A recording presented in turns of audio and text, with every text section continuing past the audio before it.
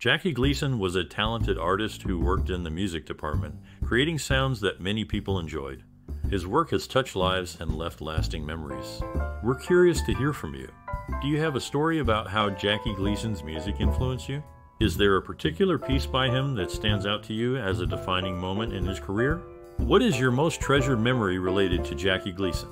Your stories and memories are important to us, so please share them in the comments. Stay tuned, as we have many interesting facts about Jackie Gleason coming up, including some that are funny, shocking, and even sad. Your insights will add great value to our discussion. Jackie Gleason was a prominent figure in the music department for various projects, particularly known for his work on soundtracks. His most recognized projects include creating music for The Hustler and Requiem for a Heavyweight. For those new to his work, the must-watch movies are The Hustler, which showcases his ability to enhance the film's mood through music, and Jig It, where his musical talent is evident throughout the film. Gleason's music sets a tone that is both fitting for the era and timeless in its appeal, making these films a good starting point for appreciating his musical contributions to cinema. Jackie Gleason, recognized for his role as Ralph Cramden in The Honeymooners, was celebrated by the U.S. Postal Service with a commemorative stamp. This stamp, part of the early TV Memories issue, featured Gleason alongside Art Carney, who played Ed Norton. Gleason's talent extended beyond the small screen. He brought Sheriff Buford T. Justice to life in Smokey and the Bandit. His creative input led to the addition of Junior Justice, providing a dynamic for his character in the film. Gleason's contributions to comedy are documented in Who's Who in Comedy by Ronald L. Smith, highlighting his significant place in television history.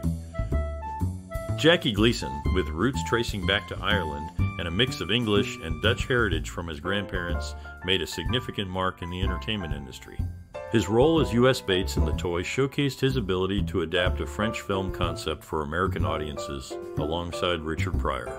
Beyond acting, Gleason's influence extended to television production, notably with Stage Show, where he introduced Elvis Presley to national audiences. Despite his initial skepticism about Presley's longevity, Gleason's own legacy in show business remains undisputed. Jackie Gleason, a prominent figure in the music department, faced the common challenge of maintaining a youthful image in an industry that often values youth over experience. This pressure is not unique to Gleason. Many in the entertainment field feel compelled to appear young, which can lead to stress and anxiety. Additionally, Gleason dealt with the typical struggles of life in the public eye, such as maintaining privacy, managing stress from constant scrutiny, and balancing personal life with a demanding career. These struggles are intensified by the public's expectations and the fast-paced nature of the music industry. Despite these challenges, Gleason continued to work and perform, showing resilience and dedication to his craft. Jackie Gleason's portrayal of U.S. Bates in The Toy sparked discussions, with some suggesting his role would be more fitting as the grandfather. Despite this, it's not uncommon for men to become fathers later in life. Gleason's talent was recognized when he won the Tony Award for Best Actor in a Musical for Take Me Along in 1960, triumphing over fellow nominees Walter Pidgeon and Robert Morse. In The Honeymooners, Gleason's character Ralph Cramden became a household name, while Art Carney, who played Ed Norton, actually made his first appearance as a police officer in an earlier sketch on The Jackie Gleason Show.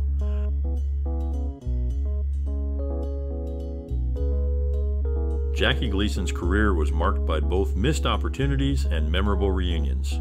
Initially set to team up with Art Carney atop a Ferris wheel in Steven Spielberg's 1941, Gleason ultimately declined the role. Despite this, he later joined forces with Carney in the television movie Izzy Moe, sharing equal billing in a unique arrangement. In a tribute to his enduring character Ralph Cramden from The Honeymooners, a bronze statue was unveiled at the New York City Port Authority bus terminal by Land in August 2000. Gleason's creative input significantly shaped the film Smokey and the Bandit, where he played Sheriff Buford T. Justice. He proposed an improvised cafe scene with Burt Reynolds that became a highlight of the movie. Jackie Gleason showed his skills on the pool table in The Hustler, playing the role of Minnesota Fats. Unlike many films, the actors, including Gleason and Paul Newman, performed their own pool shots.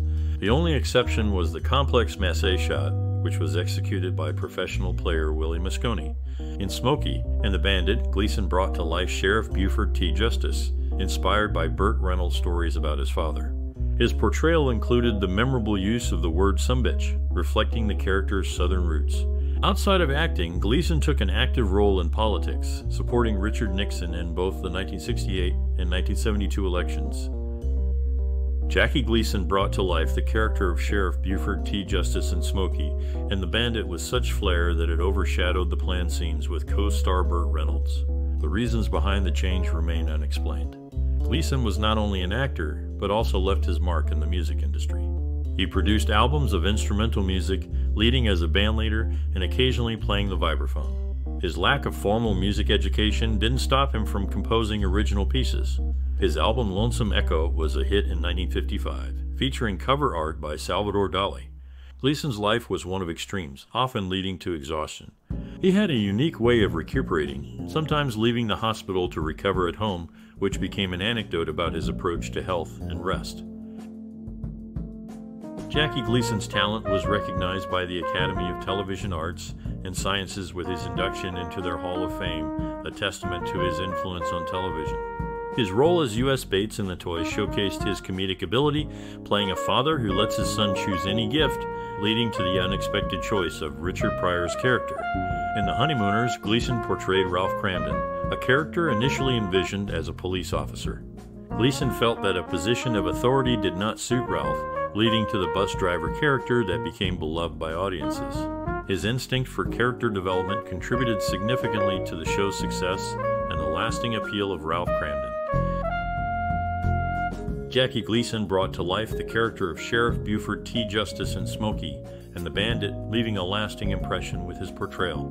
The film's production was notable for its use of Pontiac Trans Ams, which became synonymous with the series. Despite requesting 6 for the stunts, only 4 were provided, and by the final scene, 3 had been destroyed, leading to an improvised solution for the last car's appearance. The sequel saw an increased allocation of vehicles, reflecting the success of the original. Additionally, the Miami Beach Auditorium's renaming to the Jackie Gleason Theater signifies his influence and legacy. Gleason's admiration for Jack Oakey, whom he considered his favorite comedic actor, also speaks to the influences that shaped his own approach to comedy. These elements together paint a picture of Gleason's impact on entertainment and popular culture. Jackie Gleason's life and work are chronicled in the Scribner Encyclopedia of American Lives, where his biography spans 4 pages. His childhood influenced his work, notably the set of The Honeymooners, which mirrored his Chauncey Street home in Brooklyn. This neighborhood, once known as Bushwick, now bears the Bedford-Stuyvesant name. The apartment building from his youth remains standing, largely unchanged. In honor of Gleason, Brooklyn's 5th Avenue Bus Depot now carries his name, serving as a lasting tribute to the entertainer's legacy in his hometown.